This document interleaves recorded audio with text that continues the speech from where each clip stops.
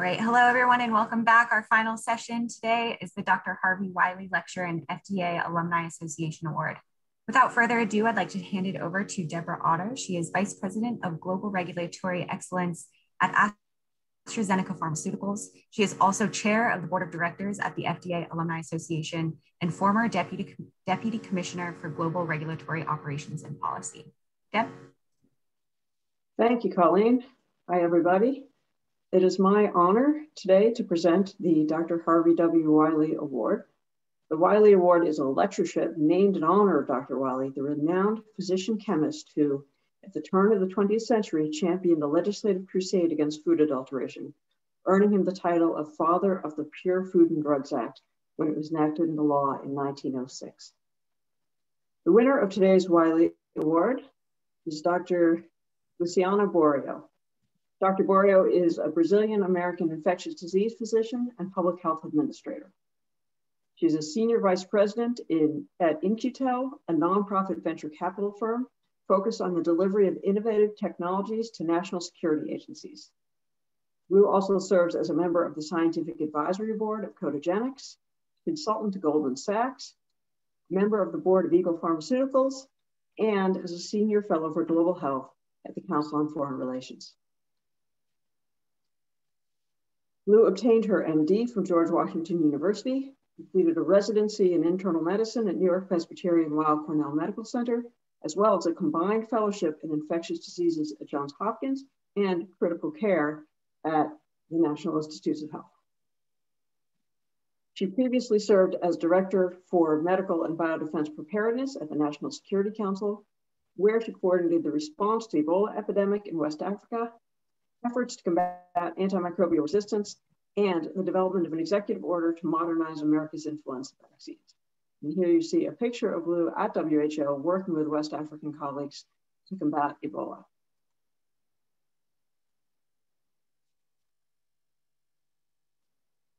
Prior to that, Lou served as the acting chief scientist at FDA and the FDA Assistant Commissioner for Counterterrorism Policy.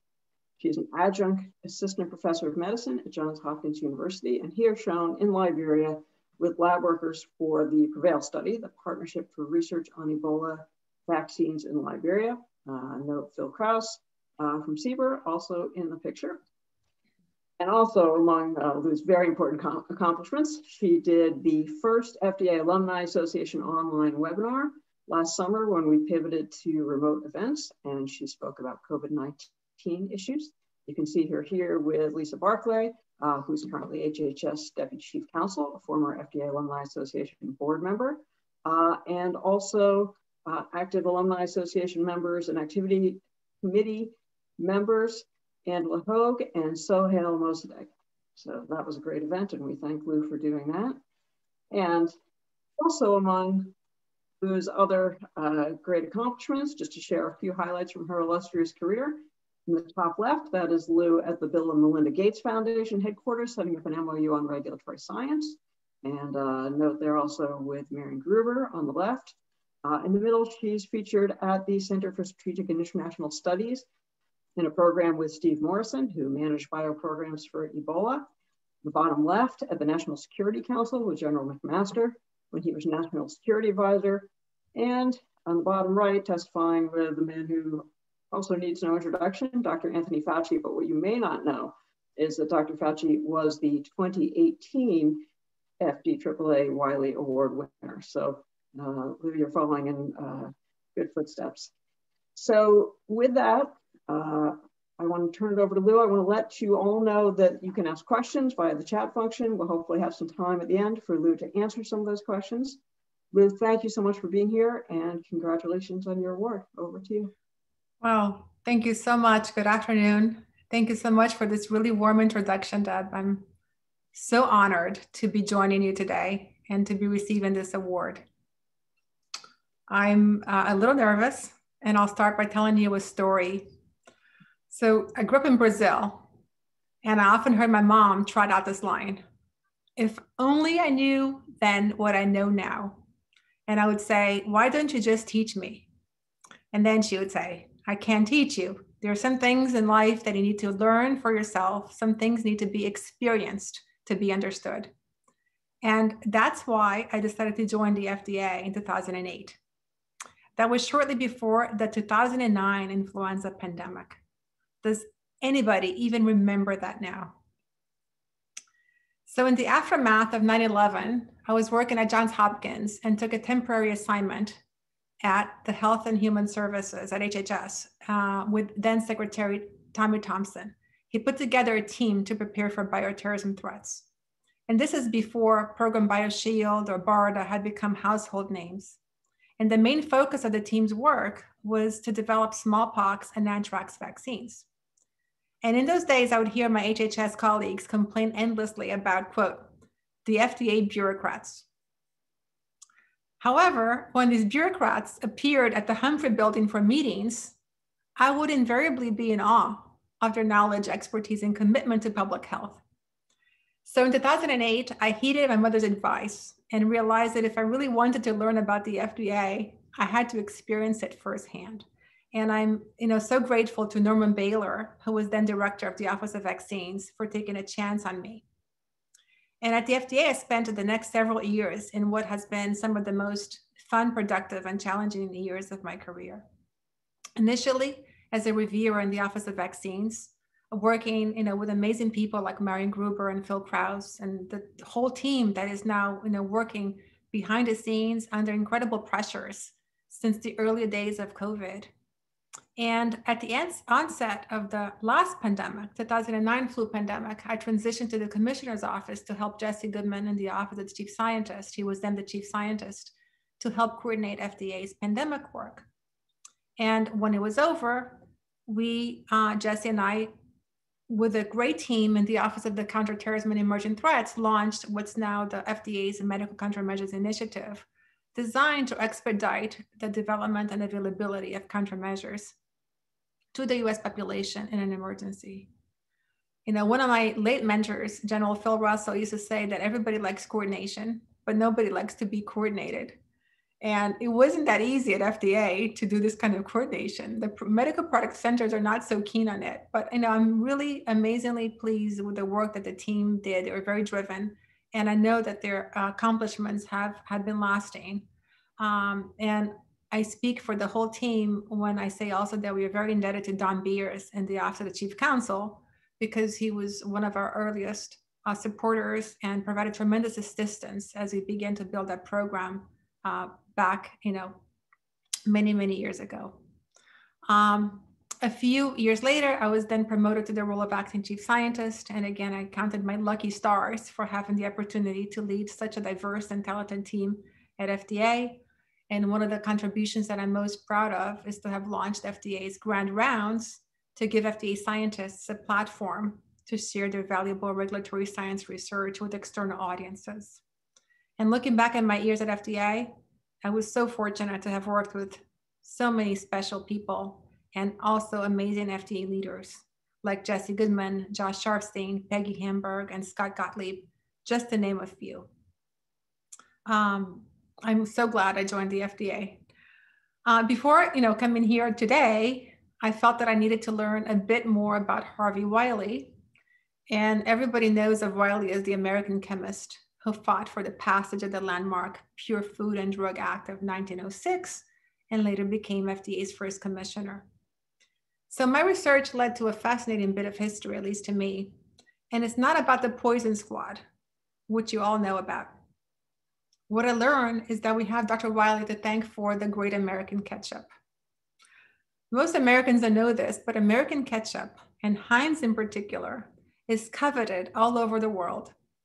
Growing up in Brazil, it wasn't that easy to get my hands on a good old bottle of Heinz unless a friend was traveling to the US and agreed to smuggle a bottle back home. And it wasn't until 1990 that the Brazilians could buy Heinz ketchup in their own country. And you may ask, what makes Heinz ketchup so delicious? I think most agree that it's the proportion of salt, vinegar, and sugar. And we can thank Harvey Wiley for that, because Wiley wanted foods to be pure and free of preservatives. But ketchup was full of fillers at the turn of the century.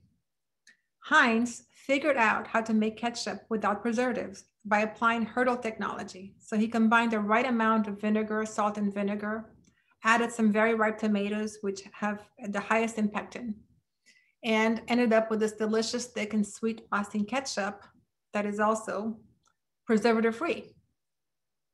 And with such a recipe at hand, but only then, Heinz campaigned for the passage of the Pure Food and Drug Act. So Heinz support was also crucial in convincing President Roosevelt to support the act because he was quite tepid about it. And next time you bite into an Impossible Burger, drenched in Heinz ketchup, remember the amazing things that can happen when FDA works collaboratively with industry. And speaking of the Impossible Burger, I find it amazing that people like me who don't eat animal products anymore can now eat a plant-based burger that appeared to bleed just like a regular beef burger. And that's because it contains a genetically engineered heme molecule produced in E cells. So the Impossible Burger is a product of our biorevolution. And I'd like to spend the next few minutes speaking today about this biorevolution, its reach and importance, what has allowed it to flourish, and the steps that we must take in the US to nurture and maintain our lead in it. Because the same biorevolution that brought us the Impossible Burger is the one that has profound consequences for our national security, our national power, our national economy, and our national health. It extends beyond biomedicine and into planetary health and agriculture. And it has greatly accelerated in the context of this terrible pandemic. And it only exists because of the robust innovation system that we have been lucky to have in America for the last several decades, beginning around World War II, actually. And this innovation system relies heavily on academia, the private sector, and government working together. And importantly, it relies also on a very strong, innovative, and scientifically grounded FDA. And I'd like to enumerate 7 factors that enabled mRNA vaccines to materialize in the pandemic as quickly as they have, because these factors illustrate some of the critical underpinnings of a strong innovation system, and one that we must continue to nurture in this increasingly competitive global environment that we live in. And the first is perseverance. The concept of harnessing synthetic mRNA technology to transform our own human cells into little vaccine factories began more than 3 decades ago with Dr. Karikó, a Hungarian-born scientist who, according to reports, spent decades collecting rejections. She even got demoted while at the University of Pennsylvania due to lack of funding. In an interview with Stat, she said, "I thought maybe I'm not good enough. I'm not smart enough." But she persisted, and eventually she and her collaborators, including Joe Weissman, succeeded. And their work caught the attention of scientists in the US and Germany, which led them to the formation of Moderna and BioNTech, respectively. The second point is the importance of transparency and collaboration. What good would mRNA technology be without publication of the SARS-CoV sequence by Chinese scientists, which then enabled researchers at Moderna and BioNTech to get right to work to make these vaccines? Well, we now know that the publication of the viral sequence would have been even more delayed if it had not been for scientific collaboration. And let me explain. A Chinese lab had mapped the genome sequence of the virus as early as December 27th, which is 3 days before the International Society for Infectious Diseases alerted the world that a number of people in Wuhan, China, had been diagnosed with unexplained pneumonia. On January 5th, Professor Zhang, a researcher at Shanghai Public Health Clinical Center, uploaded the genome to the US National Center for Biotechnology Information. But only about a week later, he published the genome sequence online for the world to see. And this was done at the urging of his Australian collaborator. He convinced Zhang to do that. And only after that, China officially shared the genome with the World Health Organization. And sadly, the Chinese government penalized Zhang and ordered the temporary closure of his lab. So as the NIH and other USG agencies continue to ramp up efforts to protect our IP, we must do so in a way that also protects legitimate scientific collaboration. It is another critical underpinning of our biorevolution. The third aspect is the importance of foundational research. In the US, vaccine makers, they tweaked the mRNA sequence to make the vaccines more immunogenic, more potent, more protective. But how do they know how much tweaking was needed or how to tweak? Well, these COVID vaccine designers leverage knowledge accrued over decades studying the spike protein of pathogens like HIV, as well as other coronaviruses like SARS and MERS. In other words, basic research paved the way for these successful vaccines. Number 4, a vibrant scientific and technology ecosystem, an S&T ecosystem.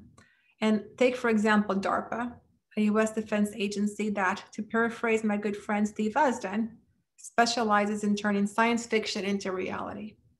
DARPA helped mRNA technologies mature into companies.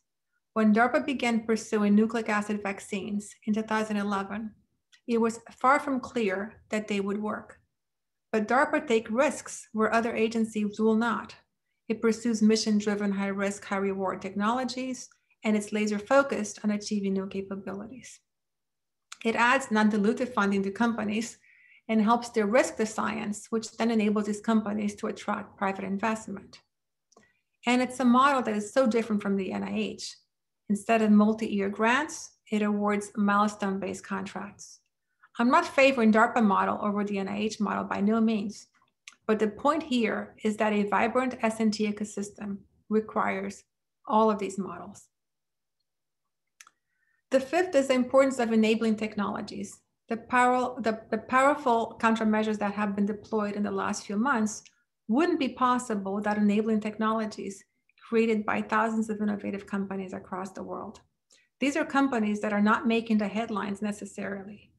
For example, companies that compress the time required to screen for and discover antibodies, or companies that have expedited the vaccine clinical trials.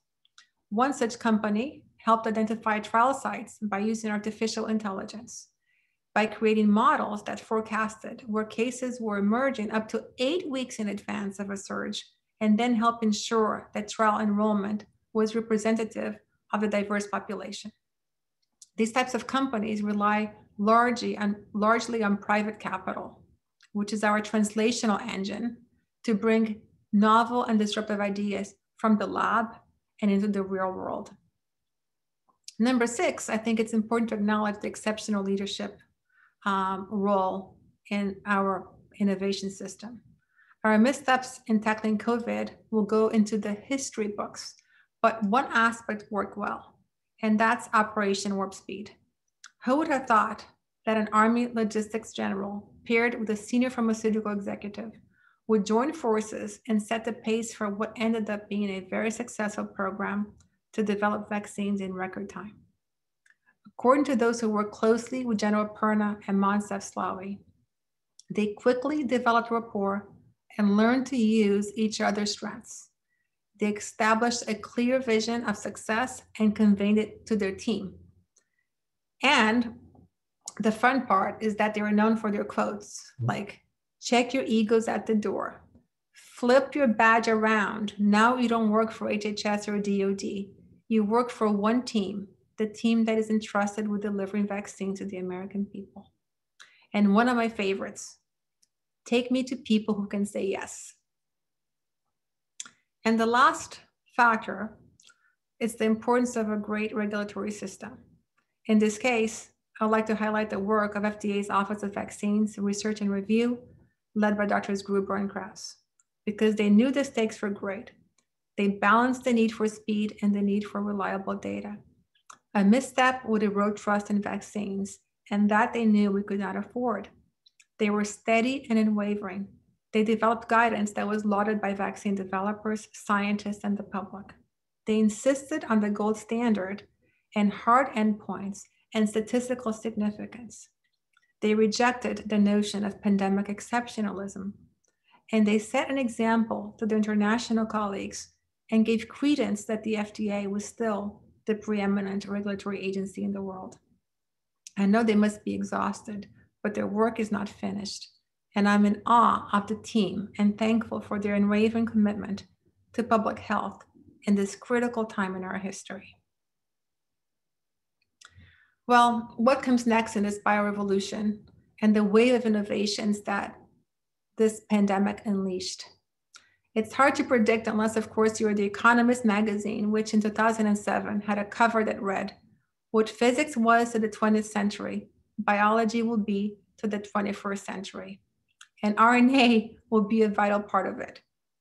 Of course, the mRNA story will not end with COVID. In the coming years, biotechnology innovations will increasingly impact multiple industries and transform the global economy.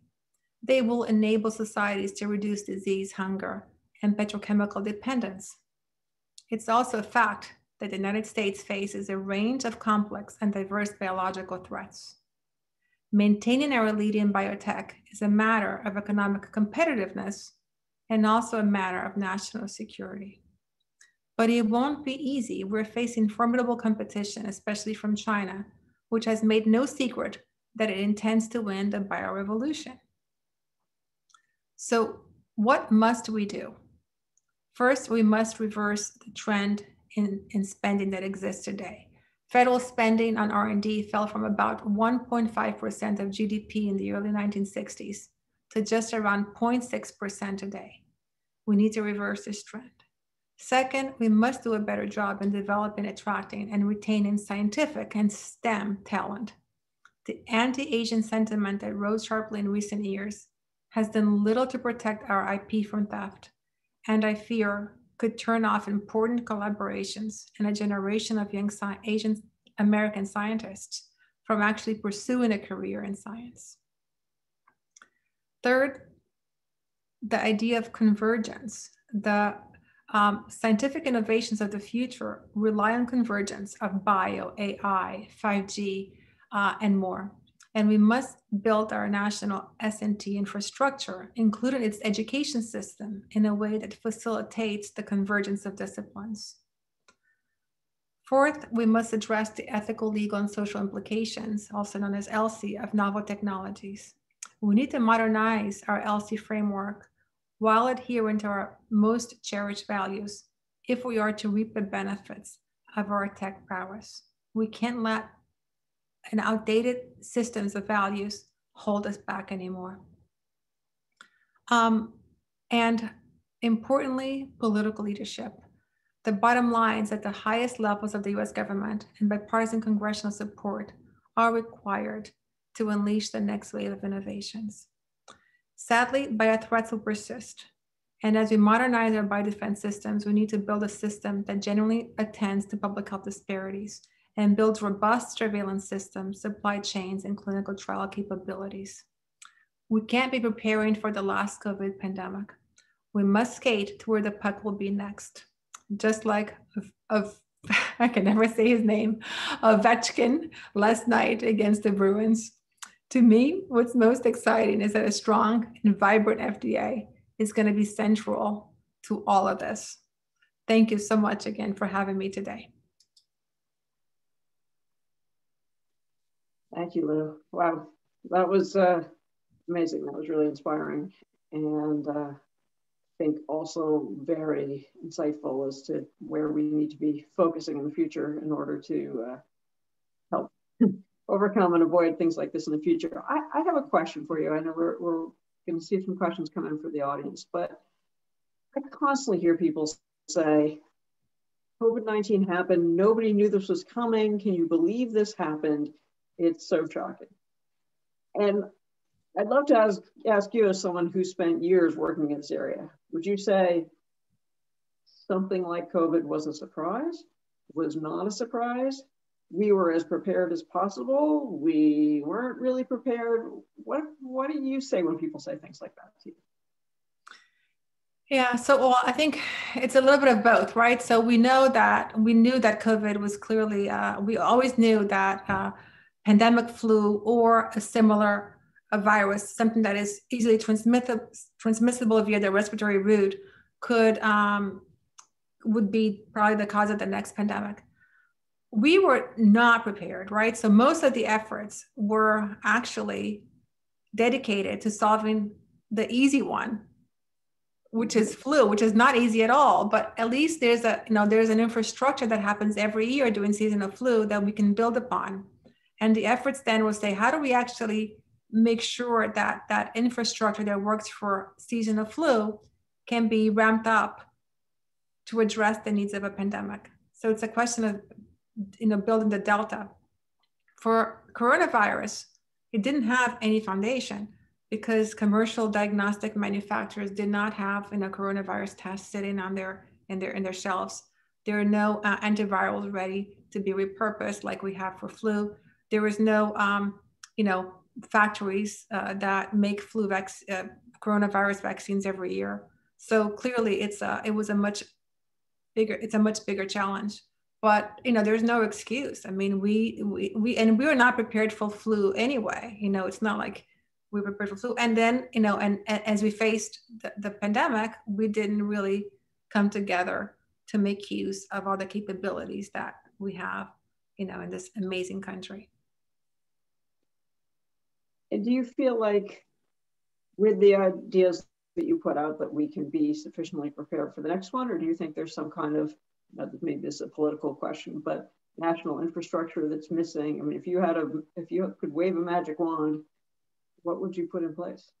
Yeah, I mean, I do think that, it's very critical that, the good thing is that these are the investments. I think it's clear now that, there's no need to have two lines of investments, for the biodefense and for this biorevolution. We need it as a country. We need to really maintain our leadership. It's important for the world that we do that. And those investments are the ones in the right way, are the ones that are going to allow us then to respond to these biological threats, improve surveillance systems. Think about the diagnostic tests that are now in use that were, the technology was fairly mature, but there was no market, there was no incentive, the consumer demand wasn't there either, for now people actually want to be tested, and they want to be tested at homes, at the convenience of their homes. So there's a lot of innovation that they go hand in hand. And I think we do need to focus on, the big picture that I mentioned, to get it right for the next pandemic. Do you think there's anything, we have a captive audience here, as well as a lot of members of the FDA Alumni Association who want to hear from you. What do you think people should be doing? Should they be out there encouraging people to get vaccinated? Should they be otherwise? I mean, what do you think we can do as citizens, and hopefully relatively educated citizens, to make things better either now or in the future? I think in the immediate term, Deb, I think there's a huge amount of misinformation out there. And I think it's very important for people to do their job, to do their part to increase. I know, in my own neighborhood, I can count the number of people that decided to get a vaccine after having a conversation. Nothing beats that in-person interaction, and we are trusted people. I think that in the long term, it'll be really helpful for folks like us to make sure that the evidence generation engine goes back into full speed in a rigorous way. That like very few of the trials that were done really led to any interpretable data, and it's a real failure of the system. I didn't touch on that today. I could have. It would have been another hour of talking. I could, about, how did this happen? How is it that we allow this to happen? Yeah. No, I think that's right. Well, I think there's some really good lessons learned.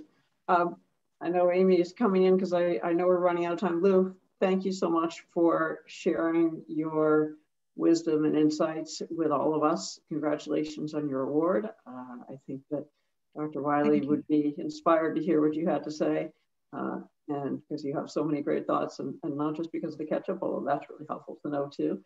And glad that you shared that with us as well. And congratulations, and thank you so much. Thank you very much. Thank you so much. And let me add my thanks to Deb and Luciana. I thought that was a very thoughtful and insightful lecture, and exactly in the spirit of the Wiley Lecture and Award. So congratulations to you. Thank you, Deb, again for hosting our final session of the day and making it so thoughtful and interesting and making me want some ketchup. So I hope everyone will join us for the virtual reception from 5:30 to 6, a nice way to connect with people in a way that is more difficult in the virtual environment, no doubt about it. For those who are unable to do that, we will see you tomorrow in our second day of the conference. Thank you, everybody.